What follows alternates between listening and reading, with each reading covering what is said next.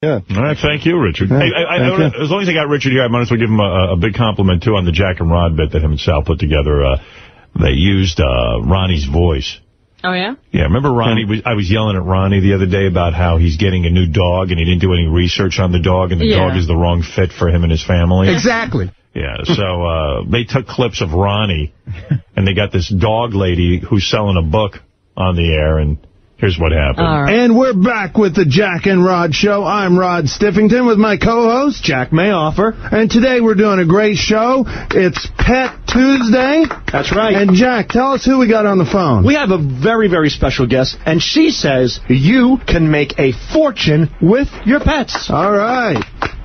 Give us a brief background on how you can make a fortune with pets. Well, basically, the pet industry is booming like never before. We're us baby boomers. Our kids are moving out, and if your passion is birds or dogs or cats, you can make a great living at it. That's a great point, and actually our guest today is starting to make a living off of his pets. Ronnie, do you want to say hi to Carol? Hey, man.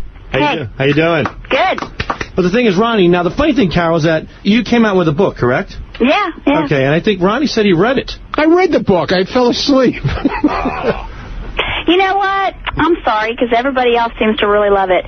The book's about how to gain wisdom in business through the mistakes of highly successful people. It's called Do As I Say, Not As I Did. And it'll teach Ronnie all the things that you don't want to do. I fell asleep while I was reading it. Oh, did you? Okay, well. I don't want to hear anything about it anymore.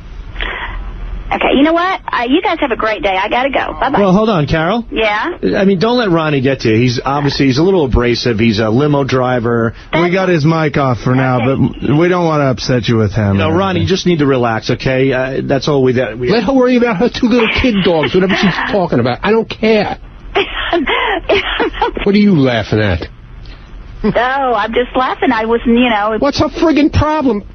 I have no, I mean... Well, Ronnie, what do you know about her? I mean, who are you to tell her what she should do and what she should take care of? Jerk off. What do you know? I know a lot more than you. I know that she's a fucking expert in this, and there's no need for you to talk to us this way. Asshole. Fuck you. Oh, shut up, asswipe. Get the fuck out of here. Thanks for screwing me over on the air. Ronnie, Jack, calm down. Oh, shut up, asshole. That's pretty good, the way you guys take those clips and turn them into, like, a real conversation. I got to admit, that's impressive. It is.